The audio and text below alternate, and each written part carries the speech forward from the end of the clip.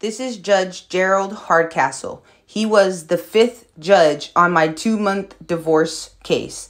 His wife, Kathy Hardcastle, was the 1st judge. So when you see the following order, you can clearly see that 1, he should have not been putting in any rulings, being that that's a conflict of interest, and he was asked to recuse. He failed to recuse and then tried to put in an order labeling me vexuous, trying to protect his wife and ignoring all evidence. On page 1 of the order, you can see Gerald Hardcastle admitted that they never held a hearing in person. Everything was done in his chambers. He also admits to receiving the motion to dismiss due to fraud on the court, a motion for annulment, and a writ for arrest for Bobby and the crimes that he committed, but yet took no action. Also notice the date on this motion, 4/20/21, almost a year from today. On the second page of the order, you can see that he admits a decree was entered August 5th, and it was promptly appealed to the Nevada Supreme Court. He then states, I was labeled vexuous, and then labeled vexuous in this present case as well. Therefore, he's admitting there was never any hearings, just dismissals and labeling vexuous once I caught his wife in her misconduct. On page 3, you will see he starts off by mocking the motions and my pleas for help to the court. He then says that he's faced with the problem of finding any piece of evidence. He says, I am dissatisfied with the divorce decree that was based solely on evidence. And after carefully reading my motions, he could find no evidence that supports my request for relief. He again then goes on to continue about the conspiracy theory that I've reported to him, even though his wife was clearly the person who started the entire form of corruption. On page 4, you will see that he denies the motion to dismiss due to fraud on the court, which waives his immunity because he is knowingly interfering with interstate commerce. He's knowingly putting in a fabricated order on a case that his wife was already part of. He then denies my motion for annulment, even though I proved Bobby Antee committed fraud. And he also denies arresting Bobby Antee because he was being rewarded for helping the judges and the lawyers drag these proceedings out. So he is not being held responsible for anything.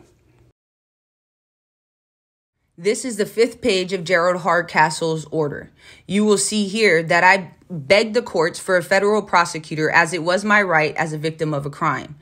He then says that my requests are unjust and grossly irresponsible, even though he could clearly see the legal malpractice of Garrett Chase, Grayson Moulton, Jennings and Fulton, Shumway Van, and every other lawyer involved in this matter. Notice on the bottom right of this page, there is a seal dated October 27, 21. The fabricated decree of divorce was filed August 5th of 2020. There was never one of these court seals put on the order until November of 2021. So for a year and a half, I was forced to still be in the control of Bobby Antee, Shumway Van, and the courts of Nevada as they tried to conceal this fraud and corruption within their courts. Castle, the judge who presided over the hearing on 10/19/18 for exclusive possession and temporary spousal support. You will see in the video, she addressed none of that. And each time I tried to talk or show her any evidence, she told me it would not be heard and it would be heard at an evidentiary hearing, a hearing that she said took place on this very same day, but it never did. Okay, so, and that was signed at the same time you signed the gift letter? It was signed before the last gift letter because I told him I would not sign the last gift letter until he signed the agreement because I didn't trust him or her. All right, so he acknowledges that he owes you at least $75,000. You say he owes you $98,000. $98,108, and I have them all right here with the proof. All right, and so you want exclusive possession of the house? Is that what you want? Yes, ma'am. I have no idea who my house is financed under. I can't do anything with the utilities because he put me on absolutely nothing. I can't even move out and get a new place because with the $26,000 cash I gave him, he never even paid my last month's rent. What, so 26,000 was that? Was that in addition to the 98,000? No, that's included in the 98,000. I gave him $26,000 cash for my savings, in which he went to the realtor and told her it was a gift, and she never got a gift letter for that amount, and let him spend that money. Just answer my questions. So for today, what you want, pending a hearing where we can determine all of this, if necessary, you want exclusive possession of the house, which you say that you gave $98,000 for. That's correct. And what else do you want? I want the brown dresser, which was community property. He removed all community property from my home.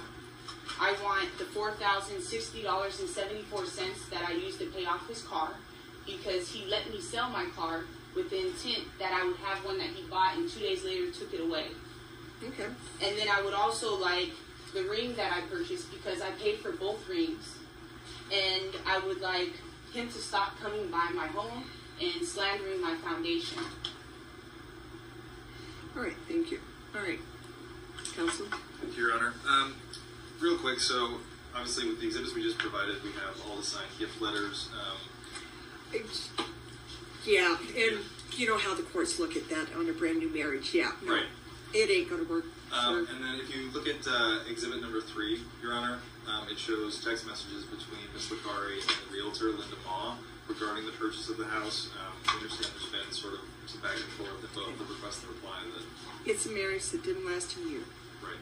You acknowledge you got 98,000, or your client acknowledges you got the 98,000? For part of the purchase of the house for them to live. He got 98,000, right? Yes, and he took the house in his own name.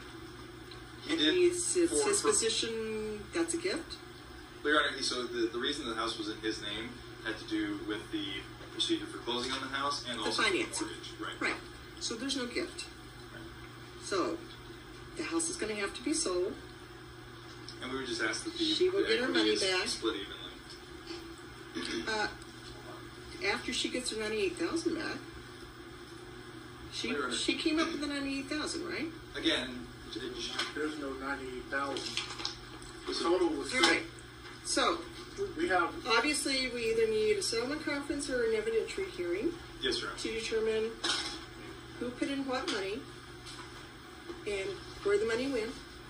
That's correct, Your Honor. And how much she's going to get back. We're going to spend thousands of dollars on attorney's fees, which you're probably going to have to bear the brunt of. So we can fight this out. Not even a year marriage. If there was overreaching, because parties who are married have a duty to treat each other fairly. Exactly. And there's no 98,000. Yes, sir.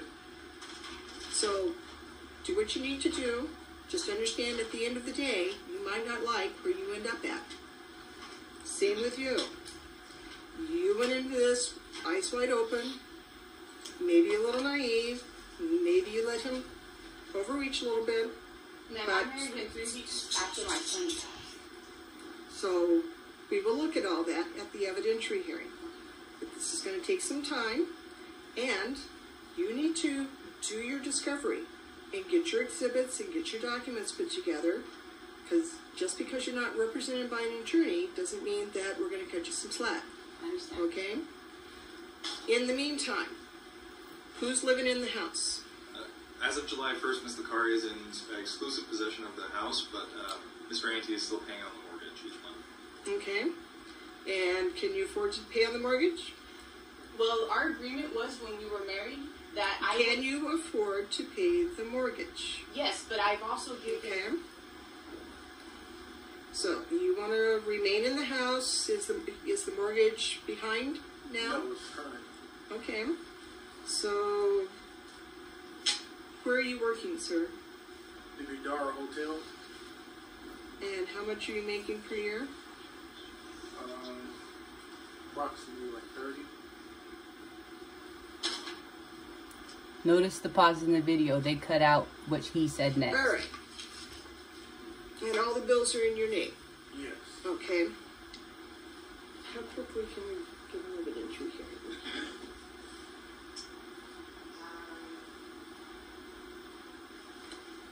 About a month. Monday at 1:30? October 22nd? You want a hearing Monday at 1:30, October 22nd, or do you need time to do a little more discovery? If we could have time, Your Honor, just to do a little more discovery and Okay. prepare. I know Mr. Moulton or Mr. Van will be attending that hearing, so So about 60 days out, does that work? that worked for us, Your Honor. Yes. What do we got?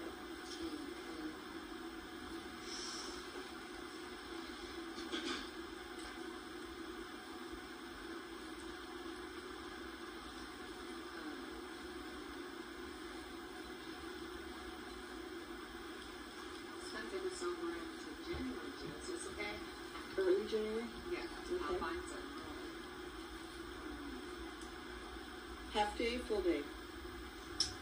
I would say probably a half day, Your Honor.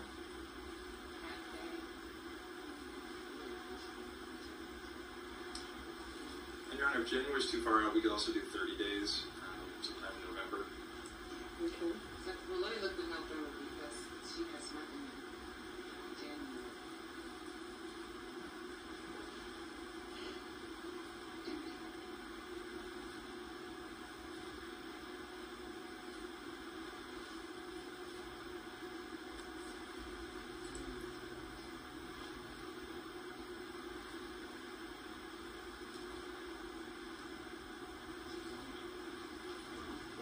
Can I call trustee judge and just ask her? Mm-hmm. Wait, okay.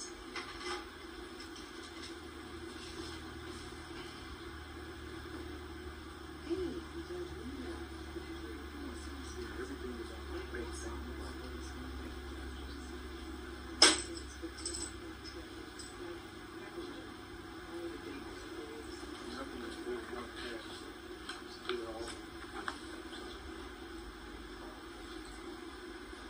March 26th at 1:30 is the earliest. March 26th at 1:30 then.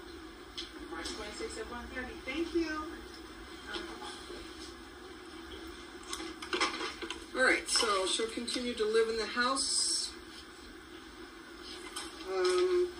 She was given the mortgage information as soon as I moved out. She said she was going to pay, and I have text messages. Okay, as well. she can make the mortgage payment. Well, Until I we would have the like to hearing. present to the courts an agreement that was made between me and Bobby about the mortgage in the office. Because I'm still obligated to the lease of my office. And the agreement was I would pay my office and he would pay the mortgage.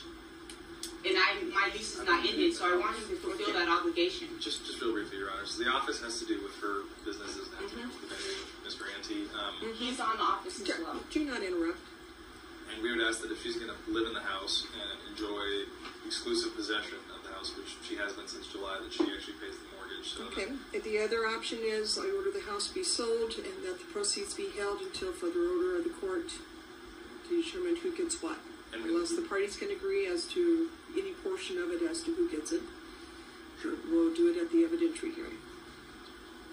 yeah, no, we'd be okay with the. Well, I gave Bobby the option to quit claim my home, and he's going to make me lose money by selling it. I have somebody who's willing to quit claim and take over the lease for me, so then I do I'm not not prepared have to to sell my order home. that today. Either you continue to live in the house, pay the mortgage, pending further order of the court, and then when we have the evidentiary hearing to determine who's entitled to what, Okay. then we can divide out the proceeds accordingly.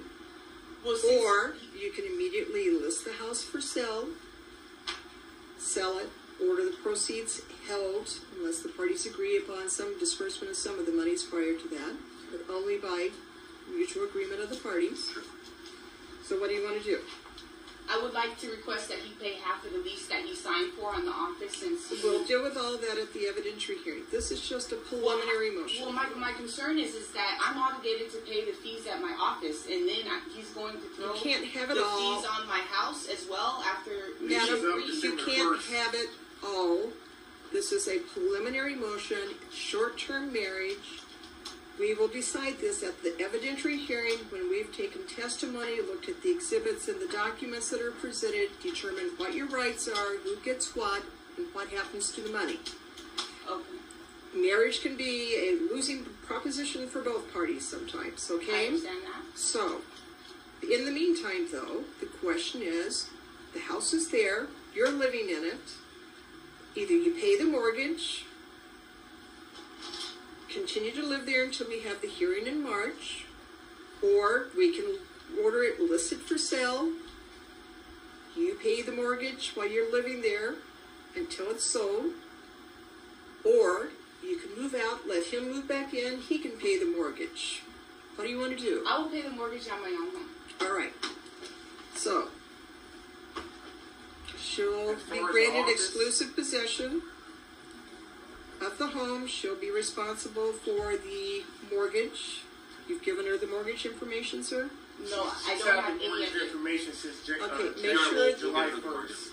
And the utilities Are all in my name. I cut right. utilities So off once I moved out. do not volunteer information.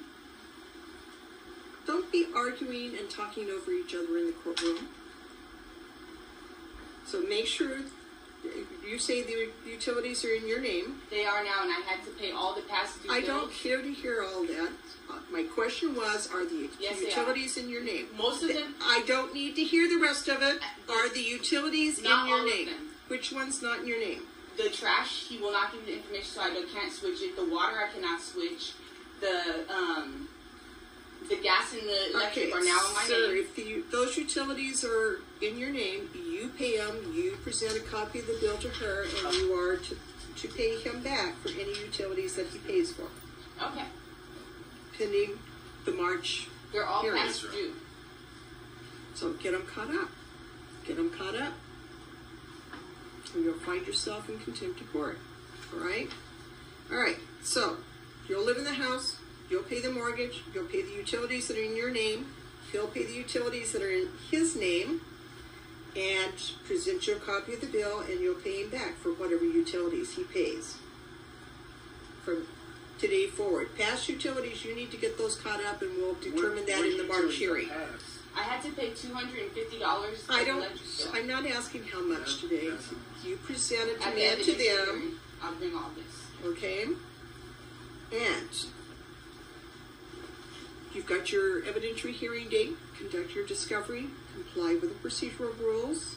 Make sure that you're complying with the procedural rules, and we'll see you back here March 26th. What about 130?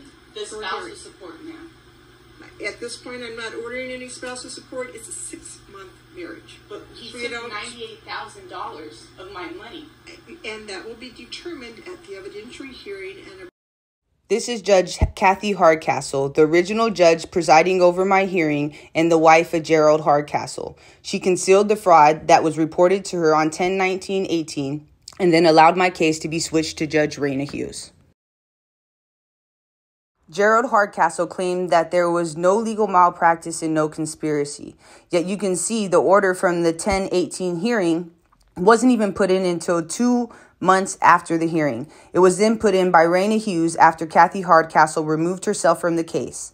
If you look on the right, you can see that Shumway Van was also representing the realtor. So that was Bobby's only witness. Therefore, she was not a credible witness. The trial had no jury.